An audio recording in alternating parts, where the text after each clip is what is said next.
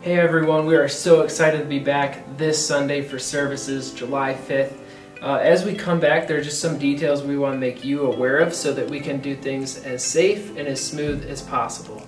First things first, make sure you bring a face mask and wear that throughout the building. However, once you're seated in the auditorium, you can remove that. If you forget yours, that's okay, we'll have one available for you.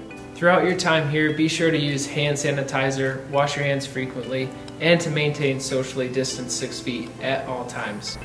As you come in the auditorium, you'll notice that all the rows are specifically labeled for each service. Please sit in the row of the service you're attending. Also, please be sure to maintain a 3-chair distance between another family unit.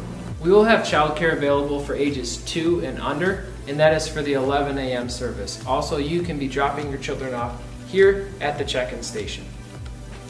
If you have children older than 2 and you think it may be difficult for them to be fully engaged in the auditorium, we do have the opportunity for you to be in the activity center and watch the service up there as well. So feel free to avail yourself to that.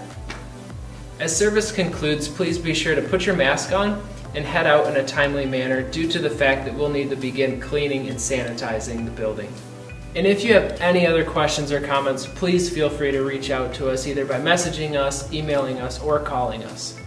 We know things are going to be looking a little different, but that doesn't stop us from being so excited about being back together, and we're looking forward to seeing you and worshiping with you this Sunday.